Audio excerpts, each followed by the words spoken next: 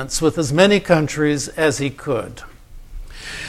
So these were negotiated with countries all over the world, in all the continents, in which the United States and Sweden, or the United States and Chile, or the United States and Thailand would consider their relative strengths and weaknesses and come up with something that was supposed to would address the needs of the two economies and eliminate trade in areas where they were producing the same thing, but augment trade in areas where the countries were producing, had different productive capacities. This was very successful in terms of re-stimulating foreign trade and became the basis for one of the foundations for post-war trade policy. At the same time, instead of raising tariffs, FDR sought to punish dumping, which is another form of unfair competition practices, particularly where foreign governments were subsidizing the production of goods that were then being sold in the United States. As it turned out, the primary dumper, the primary unfair subsidizer was Nazi Germany. So much of U.S. penalties, trade penalties in the 1930s, well before we got into even close to war, was directed at Nazi Germany as the primary violator of what the United States thought was fair trade practices. And the United States also did something that the British and the French and the Dutch were not willing to do, which was to increase capital investment in that would industrialize other countries, particularly countries like Mexico and Brazil and Chile and in Latin America, or Canada and Australia. To break down the idea that the British had maintained for many years of a global division of labor. Now, in effect, the U.S. was simply rethinking the global division of labor, because if Brazil is going to start making steel and automobiles, the place where it was initially going to buy all the machinery it needed to industrialize was going to be from the United States. So the United States would become, rather than the producer of automobiles, it would become the primary producer of machines to make automobiles. So, and presumably you make more money this way. One of the major things of the New Deal that I think is not so much the programs itself, which had a mixed history and were often very confused, and certainly were implemented in ways that were oftentimes unjust and even contradictory.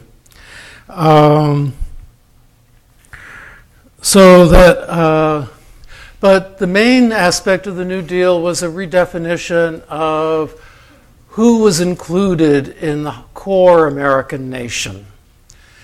And this was something that really hammered the Republicans, who had a view of the nation as being centered in white Anglo-Saxon Protestants, in old stock Americans whose values represented what was unique about the United States. For the Democrats, the nation was the working people, working men and women of all ethnicities, and when the Democrats were willing to say it, of all races.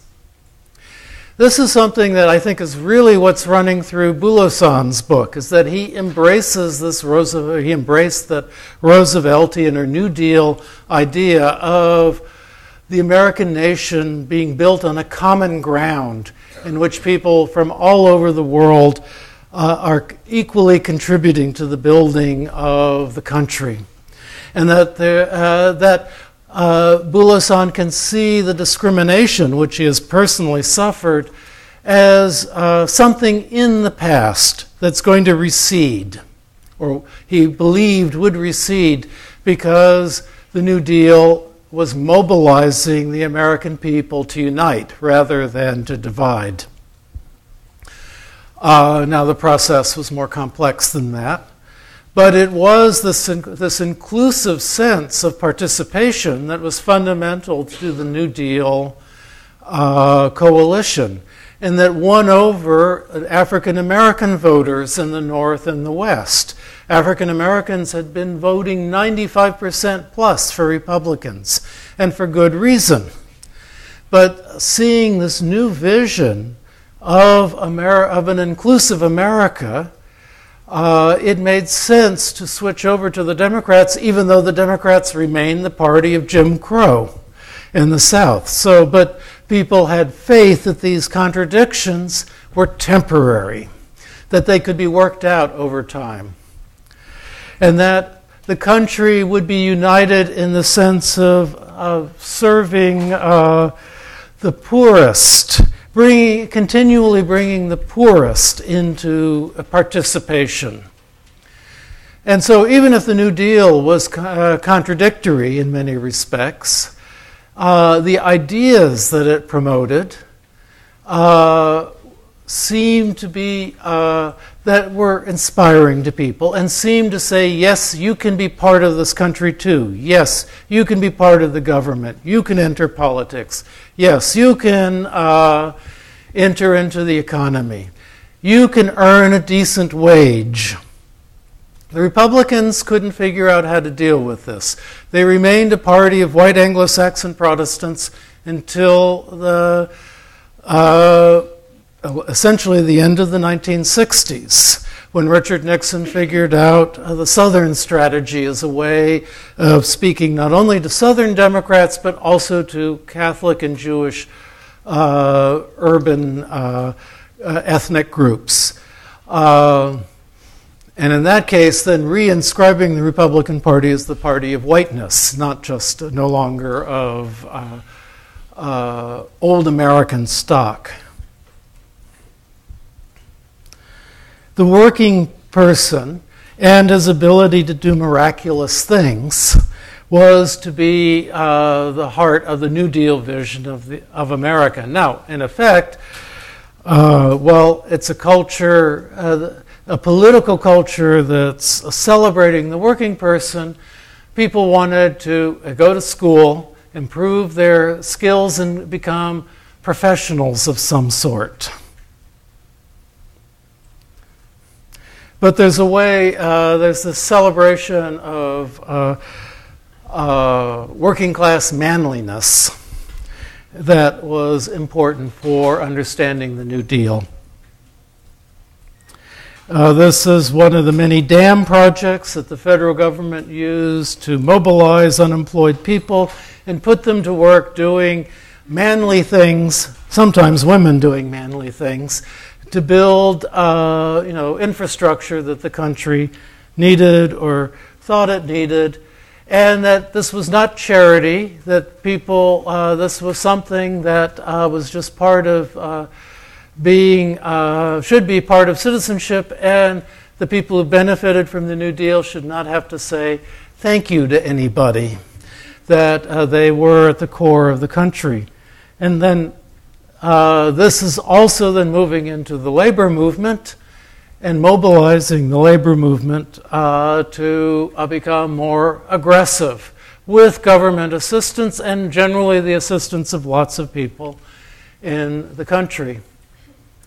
It was a period of increased unionization, and by the end of the 30s, a third of the country belonged to trade unions. So the New Deal was a period of rapid unionization in the North, the industrial Midwest, and the Far West, not in the South, not in the Great Plains.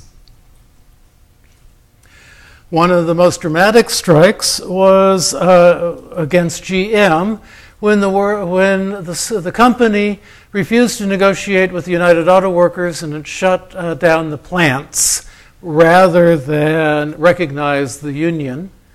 So the workers broke into the plants and occupied them. And then the local and state government refused to evict them. The GM sent in its private militias who were fought off, and a stalemate essentially developed, which forced GM to negotiate an agreement. Agricultural workers also were mobilizing. The agricultural workers were the most poorly paid part of the workforce. The National Labor Relations Act excluded our agricultural workers from its protections. This was done because Southern congressmen would not tolerate anything that would give African American workers in the South any legal rights. But that did not prevent agricultural workers from organizing in the North and the far West.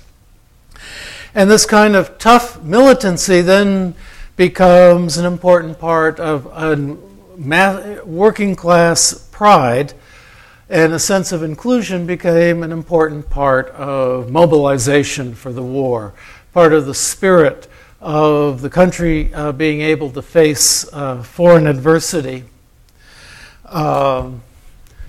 Because it was a country of people who pushed back when they got pushed. Now, by the end of the 1930s, the economy has stabilized. Unemployment is about 12%, which means that there's still pockets of poverty, but by and large, production has returned to steady norms, incomes have increased, and we have the first Bureau of Labor Statistics that give us an accurate view of incomes and expenditures for different kinds of American families. So I'm giving you the figures for the median, a family of four earning the median income, which at that time was $2,240 a year. Now, today it's the median income for a family of four is, I think, $38,000 a year. So you can multiply all the figures by however many times 2240 goes into 38,000 to come up with corresponding figures in contemporary terms. But at this time, already slightly half of the population is now homeowners, and you have people spending a little over 10% of their income on housing, either mortgage or a rent. Now, I'm sure none of you spend 10% of your income on housing, and since the 1970s, it's been about a third of our income. But at this point, 10% was considered 10% of your income was considered a fair and reasonable cost for your housing. Now, you would have a simple home. For a family of four, there would be a kitchen, a dining room, and a living room, and 2 bedrooms, 1 bath. Food would be the largest item on your expenditures. But the second largest would be assistance to parents, which tells us that Social Security and whatever